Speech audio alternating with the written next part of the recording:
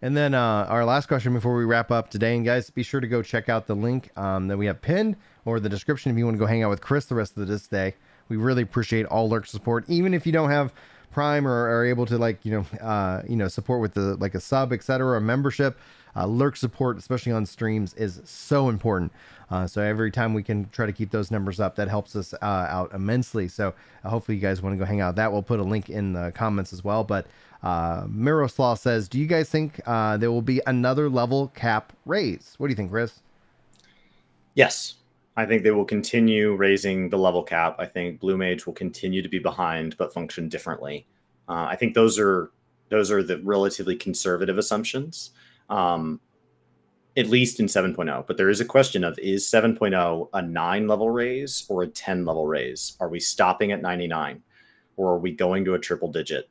WoW started to feel weird once it went to triple digits, and eventually they got rid of that. So what happens in 8.0 and 9.0 is, when we're talking about like that 3, 5, 7 year speculation, that's the much riskier conversation where like, I really don't know. I think 7.0 is very safely. We'll find out at the Media Tour. Media Tour is not the Media Tour, the FanFest, which FanFest is historically after the 0.4 patch. So we'll find out next, maybe summer. They'll say, hey, next expansion confirmed. There's going to be MSQ. There's going to be dungeons, raids, new glamours, new mounts, new zones, new side stories, and a 10 level cap increase. That'll be that first slide. I don't think there's anything crazy about that. What happens when that slide pops up at the 7.4 FanFest? My hope is that it goes to 99, so we will see a level cap. And I think anything after 99, in my mind, should be more horizontal content based.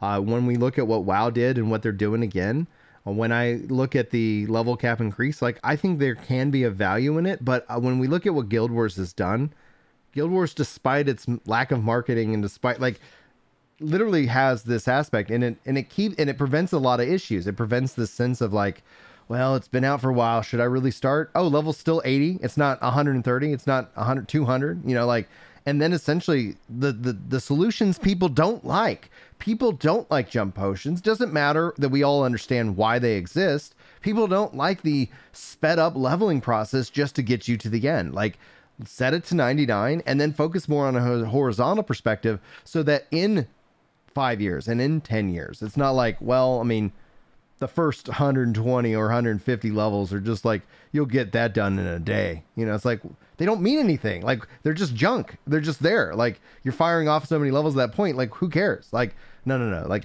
set it to 99 would be my vote. Having that historical Final Fantasy level and then open it up to like mastery stuff, and your experience can go somewhere. They can do all kinds of interesting things.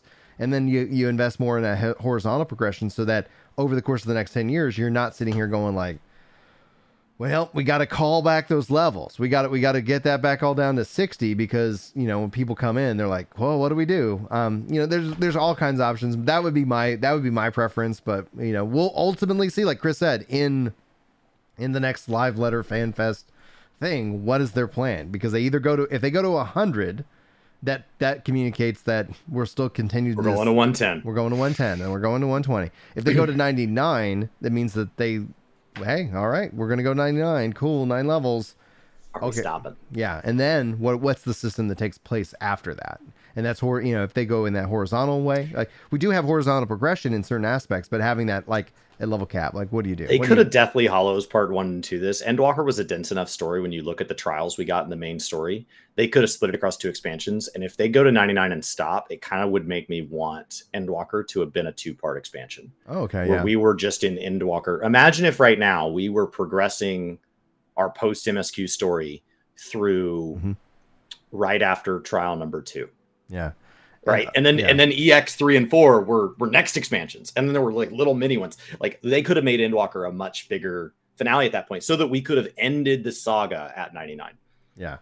And David says biggest problem right now is that it's the time to actually clear the story, not your levels, because people are maxing low levels out. And Oak actually says, "Oh, the first 120 levels, I got that for 34.99." Like, what are y'all talking about?